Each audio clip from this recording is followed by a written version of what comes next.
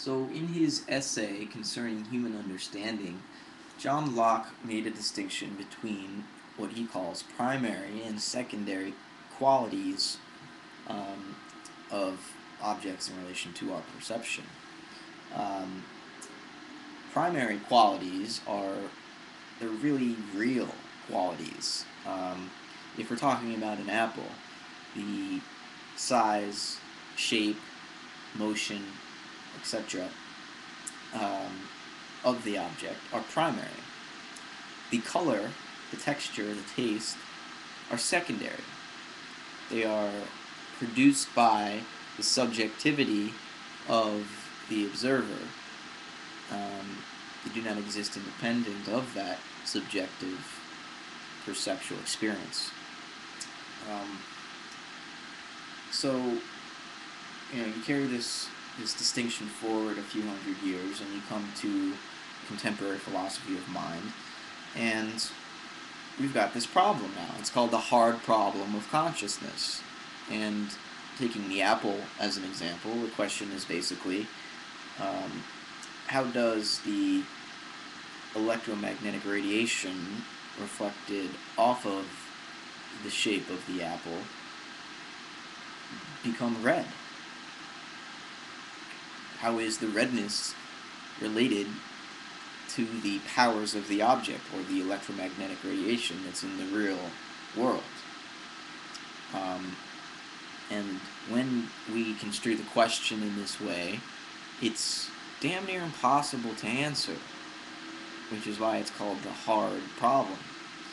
And because it's seemingly impossible to answer, I think we have to go back to Locke's original distinction and ask if it is really a legitimate distinction to make.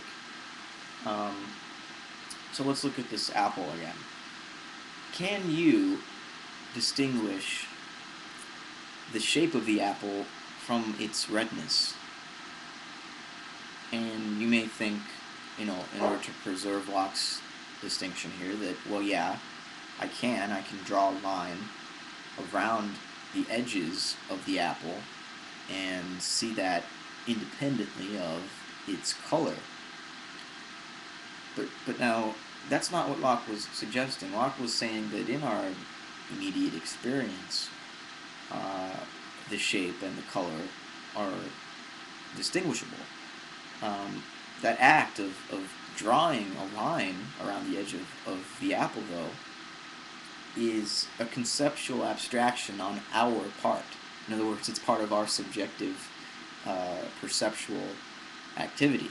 It's not in the object as we immediately perceive it.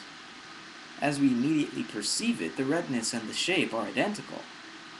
We see the whole apple, redness, shape, and all. And so our immediate experience is not broken into these two different categories. We actually need to go through a rather involved process of imagination and conceptualization in order to separate off the redness from the shape of the apple. As directly experienced, there is no separation. The redness defines the boundary of the apple.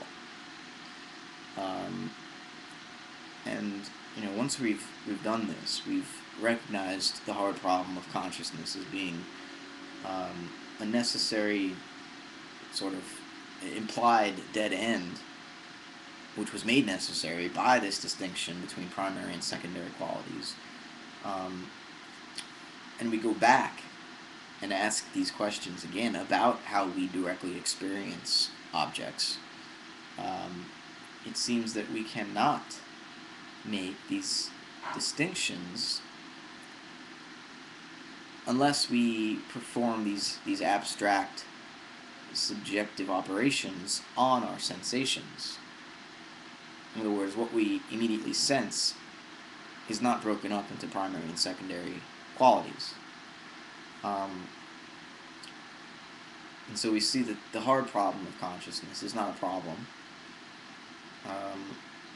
because the apple is red. It's not my subjectivity that creates the red. No, the apple is red.